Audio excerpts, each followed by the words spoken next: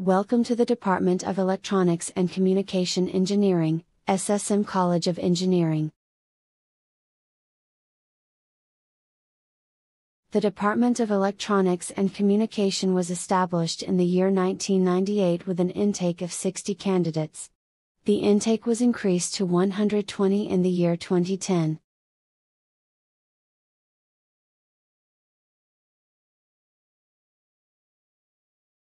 The department is equipped with state-of-the-art laboratories and ICT-enabled classrooms. Tech in Electronics and Communication Engineering was introduced in the year 2018 with an intake capacity of 18. The department is equipped with high-tech labs. The department was accredited NBA Grade A in the year 2007. Students can opt for on- and off-campus placements with reputed companies like Semiconductors, Alstom Corporate, Barrett Heavy Electricals, Havels, Crompton Greaves, Neelix Cables, HBM Power Systems, Exide Industries, Siemens, BSNL, Sony Ericsson, etc. With sufficient knowledge of computers and coding, electronics and communication engineers can find jobs as assistant software engineers, junior software engineers, programmers, net engineers, quality analysts, and similar positions.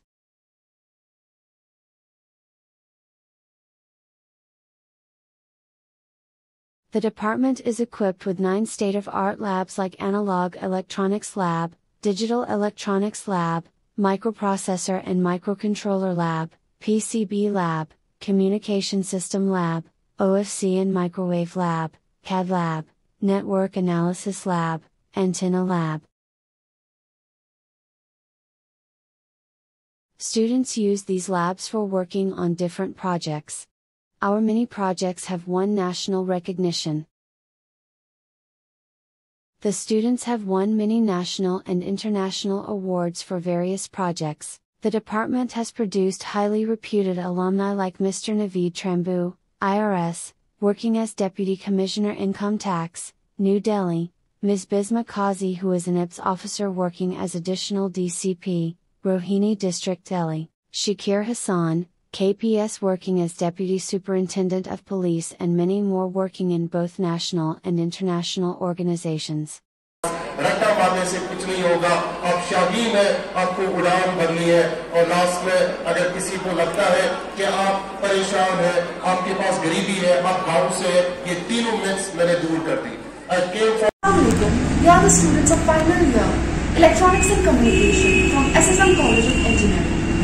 We 5 students, Nazima, Mehni, Mehwish, Taru and Pinha, have equally contributed towards this project and came up with an idea of COVID-19 frugal ventilator.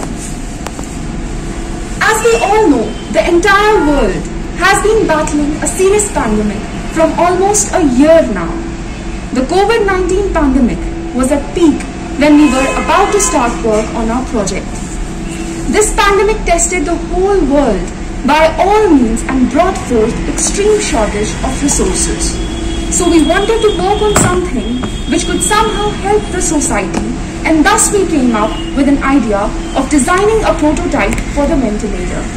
As it could somehow help in saving life, we named it Hayat, meaning life. Now coming to our project, COVID-19 frugal ventilator Hayat.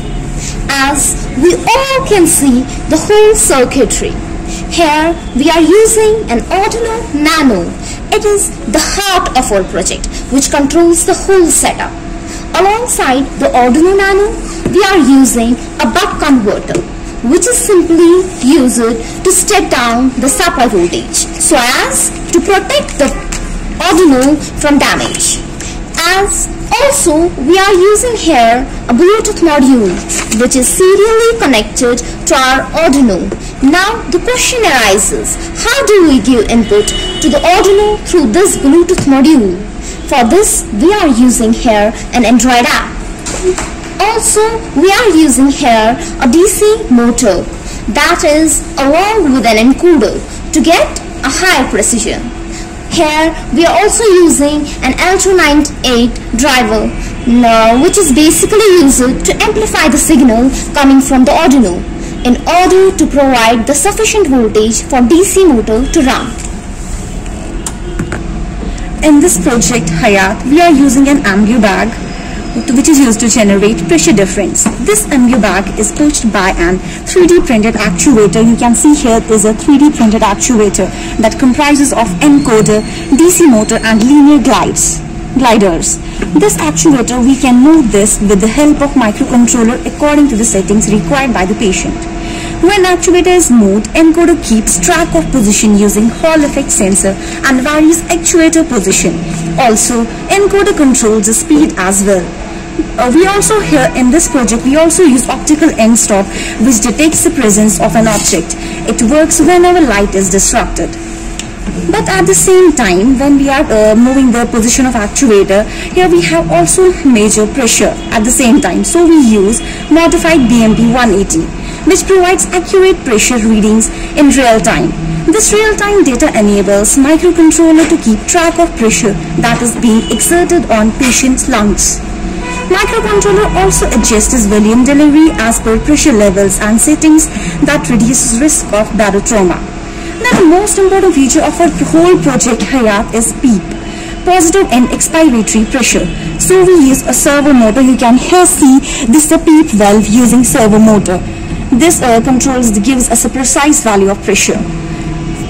And also in this project we are using an Android app. You can see here is an Android app which we are using in this project, this Android app sets each and every setting of ventilator using Bluetooth module. We give the input in this Android app to the microcontroller using Bluetooth module. Here is in the circuitry we also use Bluetooth module.